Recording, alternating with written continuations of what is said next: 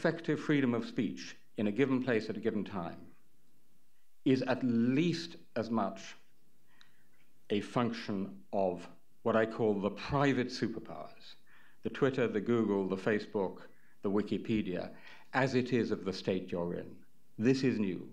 If Facebook were a country, it would be the most populous country on earth, 1.7 billion regular monthly users. Some of you may have heard the acronym POPs, privately owned public spaces. Not just in this country, but even more in Europe, we have privately owned public spaces. They are, in a sense, providing the communicative infrastructure for our public sphere.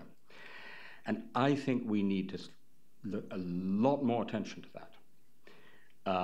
The question of how exactly the Facebook news feed is determining what comes up on your screen, how the New York Times or the Guardian manages its pages on Facebook, these are questions absolutely of the first importance.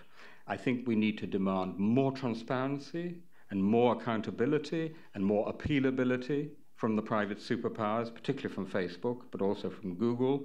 And I also think we have to work with them to think positively about how we can make these magnificent platforms work to help us recreate the public sphere. Those are just a few suggestions. They're not enough. I don't believe all of those, if we did them all big time, would be enough. But this is where we have to look, because in the age of Trumpery, in the age of Trumpery populism, we have, I think, a market failure in the marketplace of ideas.